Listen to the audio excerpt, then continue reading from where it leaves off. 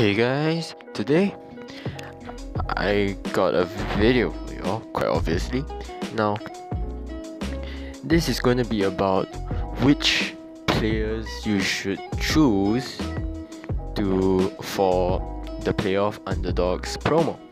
Now, I'm gonna put it up on screen right now as gameplay is going on in the back of the three players that there are. So there's Kyrie, Jimmy Butler, and a Nikola Jokic.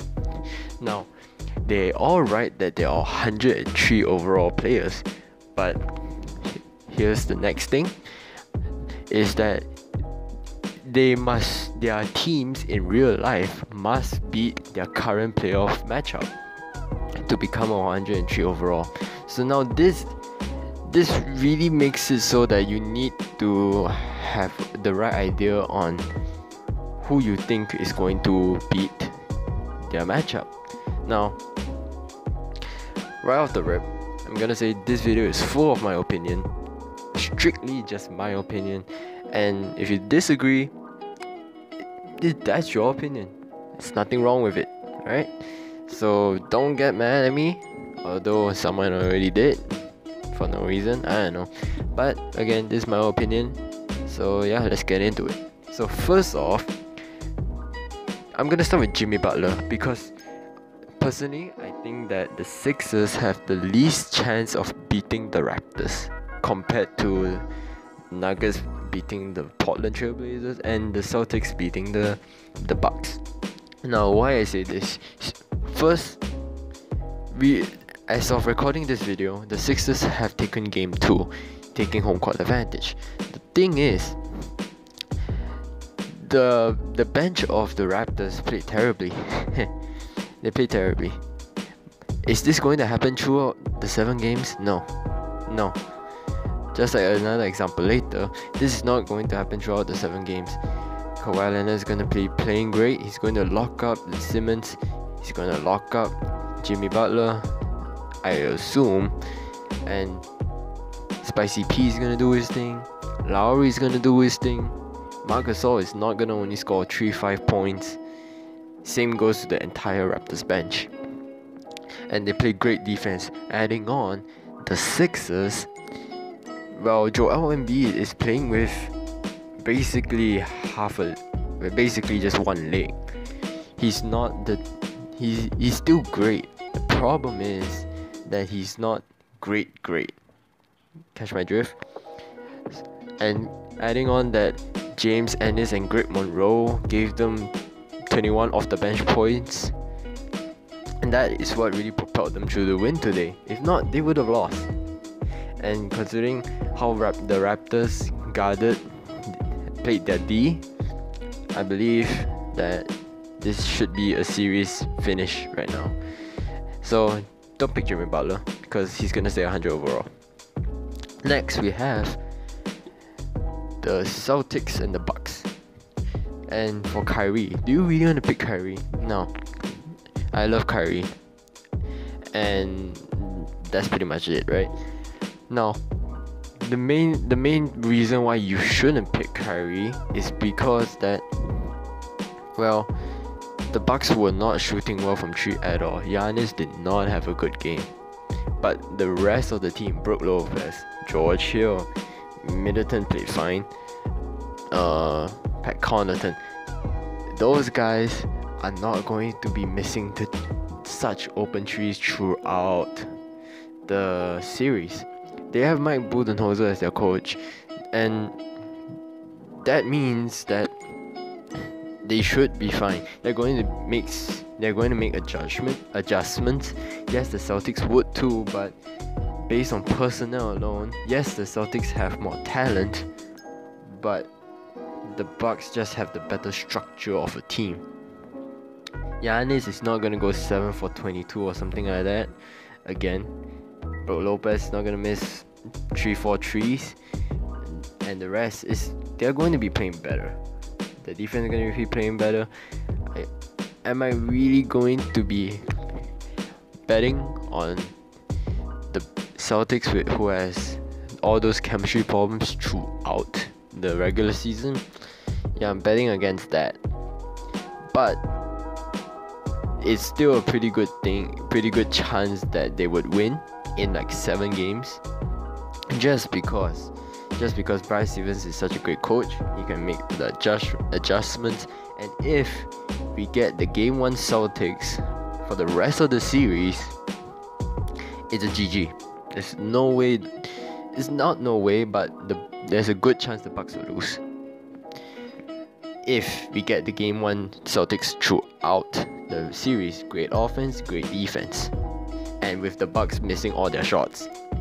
So that's the argument for Kyrie. Now, the last one is Nikola Jokic. If the Nuggets do make it to the conference finals, this would make it so that this Nikola Jokic card would be the best center in the game. Now, here's the problem to that. Actually, no, there's no problem to that.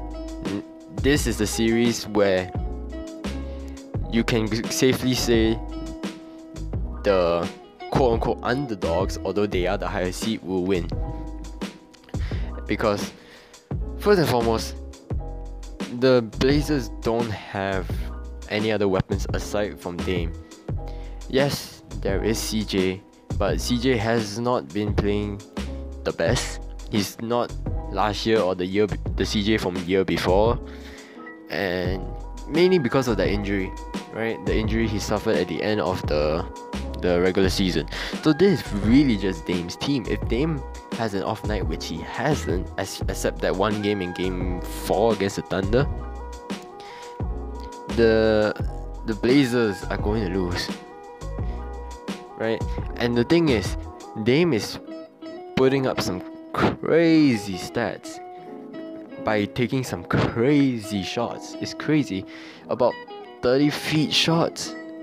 Well, I'm not too sure. I don't use feet, I use meters and centimeters. I'm not too sure, but he's taking really long threes. Are we going to bet on Lillard making all those super long threes throughout the series? Not too sure. Adding on, as of recording this video, Dame scored 39 in the loss against the Nuggets. So right now the Nuggets are up 1-0. And now here's the next point to that. Gary Harris, he's a decent defender. He can definitely slow down Dame. Yes, 39 points is not exactly slowing down, but I believe as long as he makes him work for that 39 points, it will work. And the point that will make is the main point here that it's really that will convince you that the Nuggets will win really is Jokic. Simple, Jokic. 2 words, Nikola Jokic. You're entrusting Enes Kanter, a terrible defensive center, to guard Jokic, the best offensive center. I don't care who you're talking to, Jokic is the best offensive center. Now, we'll get to the defensive side later, but right now, he's the best offensive center. He can knock down the tree. Yes, it has been worse in the playoffs, I believe, but he still can knock it down, causing Kanter to need to come up, and then Jokic can definitely find the open pass for Jamal Murray, Gary Harris for the cutter. Definitely. Now, with the offensive side done with, we have the defensive side. Now here's the real kicker. Jokic is a terrible defensive player against a lot of cutting and helping. But if you're just going up against, if his assignment is just Enes Kanter, how does Kanter really get his points? It's a lot of his points is off offensive rebounds. Jokic is a pretty good defensive rebounder. I'm sorry, he's a very good defensive rebounder. He can prevent Enes Kanter from getting all those offensive rebounds, and thus Kanter can really score from that. And yeah, so that's why the first 100 overall you should pick is Nikola Jokic, followed by Kyrie, and then followed by Jimmy Butler. Of course, this is all my opinion, right? It could definitely just go lopsided, and the Sixers could suddenly just bamboozle all of us by beating the Raptors in 5. because as of right now they are 1-1. The Celtics could definitely bamboozle us by defeating the best team in the East in 5 or 6, and also the Jokic-led Nuggets could also lose, right? And while I'm here, I'm just gonna say, Game 1 was rigged against the Rockets. Come on now. Game 1 was rigged. Rockets should have won that game. But, again, that will be the end of the video. Well, yeah. Well, these are all my opinions.